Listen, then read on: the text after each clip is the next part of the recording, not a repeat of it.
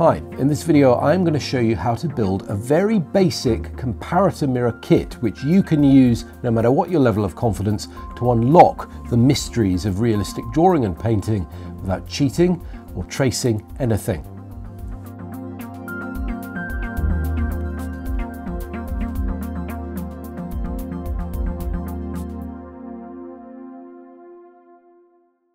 I think if this was something that was introduced in classrooms, the whole way we view producing art would be different.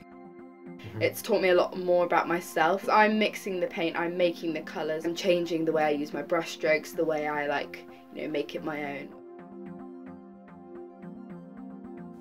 So what I'm going to share with you today is the basic comparator mirror kit that I used in the first 3 years of my testing to discover that the comparator mirror can do for art what the calculator did for mathematics. You're going to be able to build this basic setup with things you'll be able to find in your local hardware store if you don't have them lying around the house already. And if the thought of basic DIY strikes fear into your heart, don't worry, I've got you covered. I've had a manufacturer make me components that simplify the whole process, and I'll tell you more about that as we go along. So the first thing you will need are 2 pieces of flat board, and I got these from the bargain bin at my local Wickes. If you're in America, that would be Home Depot, I suppose. The next thing I need is a piece of slightly flexible metal rod. You could use a piece of coat hanger here. The other thing I picked up at the hardware store was a drill bit that matches the thickness of this metal rod. So now I'm going to use that drill bit to drill 3 holes in one of our pieces of board, 2 at the back and 1 at the front. And I'm going to use the 2 at the back to screw these 2 pieces of plywood together to create a nice crisp 90-degree angle. And that's only achieved because of those machine cut edges. Thanks, Wickes.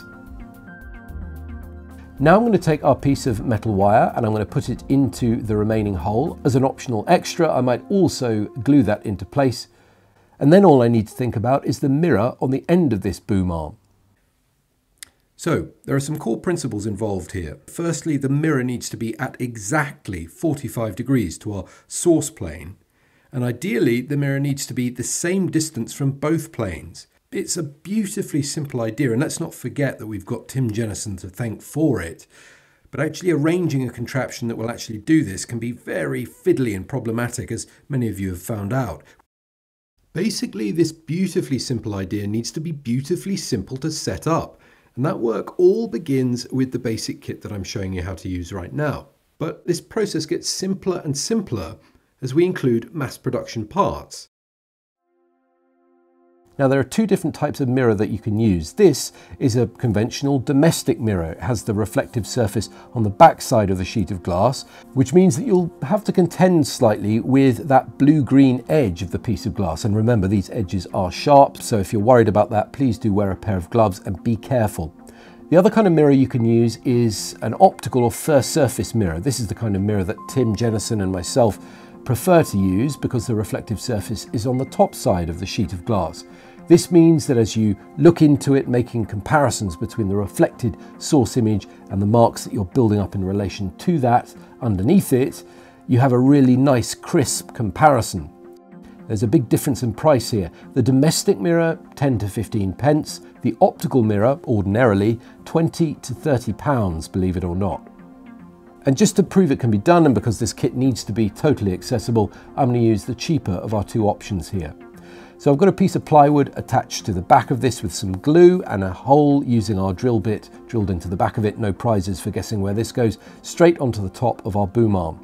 And now we have what seems to be a fully functioning comparator mirror kit, although I suspect that when you put your source image on the upright plane, you will find that that image swims around in the mirror. And the reason for this, and the real secret at the heart of the comparator mirror, is that your mirror needs to be at a precise angle to your source image.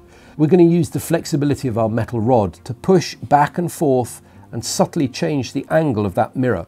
Now this has proved to be a really tricky challenge for anyone trying to build their own comparator mirrors over the 8 years of my tests. But don't worry, I've had a manufacturer make me some very small, very cheap components that go together with magnets to create a boom arm that clicks into the perfect position every time. That's so much simpler, isn't it? So if you want to get your hands on one of these basic comparator mirror booster packs, All you need to do is email us at this address and we'll post them straight out to you for no more than the cost of postage and packing. And as if that wasn't enough, we're also going to include in the first 200 of these kits an optical mirror to really optimize your painting process.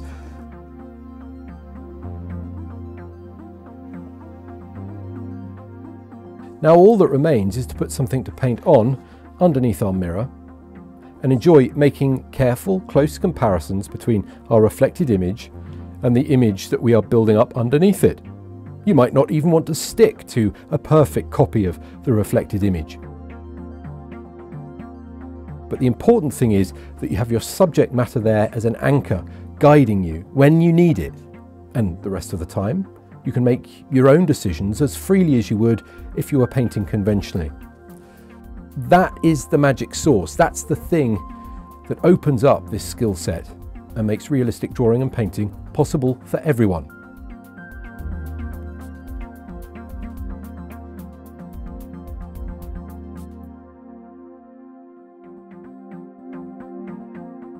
I think it's perfect for teaching. Get the student to feel what it feels like. It was like an empowerment, honestly. It really felt like, I can do this.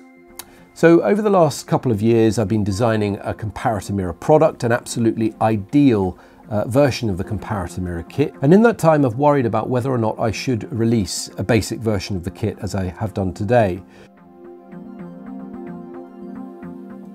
Judging by my emails, there are about 1,000 people who just want to get started with Comparator Mirror painting and, to be fair, shouldn't have to wait any longer.